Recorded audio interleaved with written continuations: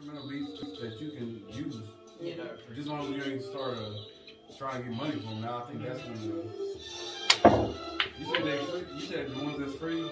Yeah, there's some free. Right? Yeah, there's a lot that are royalty free that you don't have to pay for. Oh, really? Like you can make money. You can make money off with that beat. I can do that. So my friend Devin does. You go on YouTube and you find like certain samples of things that are royalty free, and you can use them.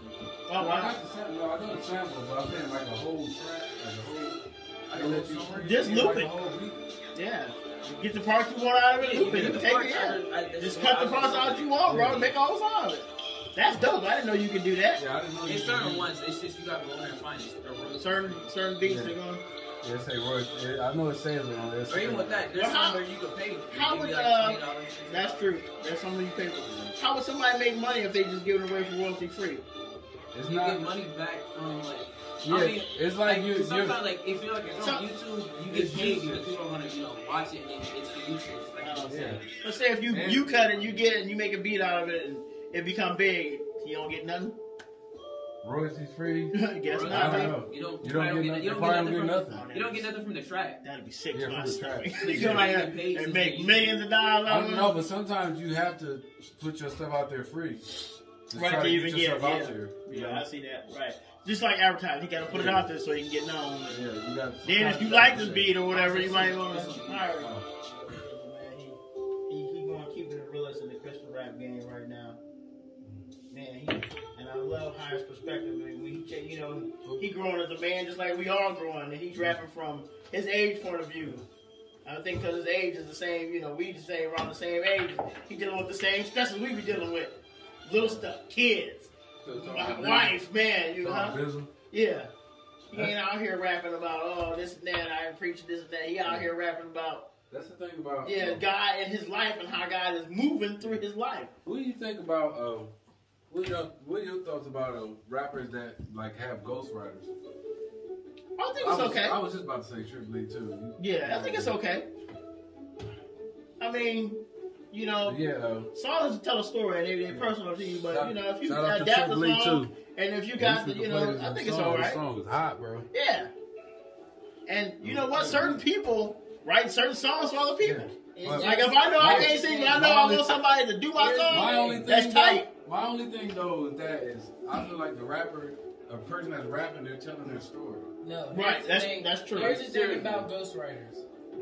That's my have a ghostwriter. Just don't come to the game like you're the best person if you're not writing. You're not writing your own facts. That's what I feel. I don't care because ghostwriting is a part of the game. It's a part of music. Right. You know what I mean? But do not come in the game. I'm the best rapper. I just did all and you're getting all your songs from somebody. Yeah, right. That's my whole thing. Yeah. Now I can see you got a whole album you want to fill up. You might do one or two ghostwriting songs. That's cool. You know what I mean? As long as your personal stamps on it. But like you said, if you got every song you coming at it and acting like you the best, like the song. Don't come like you really the best or something. If you got a ghostwriter, it's that simple. Like you can just be real. I think if you ain't writing period in the game, you ain't holding your craft. You know what I'm saying? If you in the music industry and you ain't writing your own stuff here, you ain't doing correct in the game.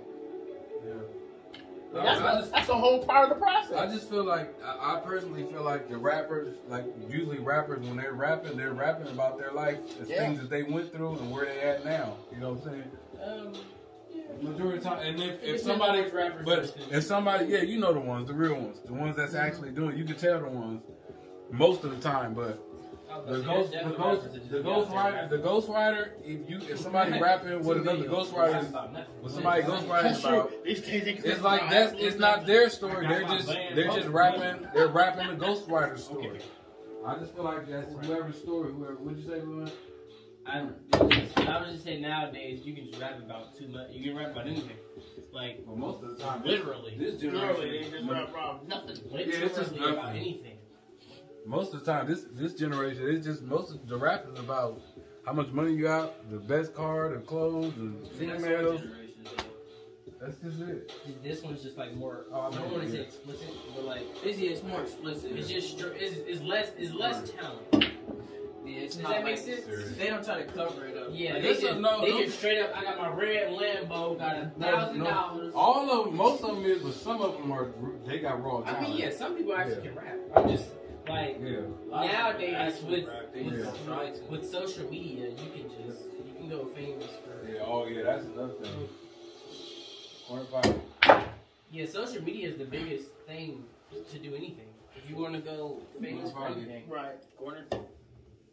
it's social media. The crowd. You want to drink that, Dad? No matter. Good game, guys. So,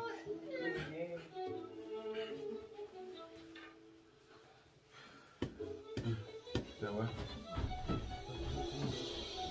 We got a tiebreaker. We won one right now. Oh man, I'm telling you.